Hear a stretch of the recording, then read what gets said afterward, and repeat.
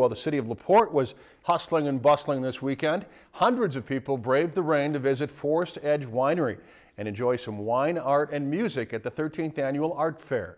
For this week's Community Spotlight, Catherine Silver discovers why it's not just grapes that make fine wine. A cool and rainy day didn't stop hundreds of people from indulging in wine and art at this year's Forestedge Winery Art Fair. But that's no surprise to Paul Schuster. It's become an important part of the end of the summer in northern Minnesota for many people, and they'll drive from Fargo or Bismarck or Minneapolis just to come here. Each summer, the fair allows artisans and patrons to connect over conversation and crafts. I like the jewelry and some of the watercolors. I like it all. We have to come back every year and do the same thing. I love going through all the crafts and art fair.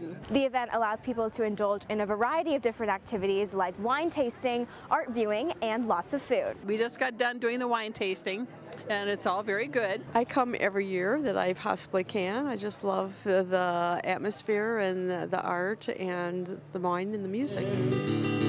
And even though that atmosphere may seem more Napa Valley than Northwoods, who would ever expect something like this in the middle of the North Woods? Schuster says it's that unique experience that keeps people coming back for more. Good food and wine always go together, and good people and conversation. So we'll come back next year and the year after, I'm sure. Ensuring that good art, good wine, and good people always make the perfect pairing.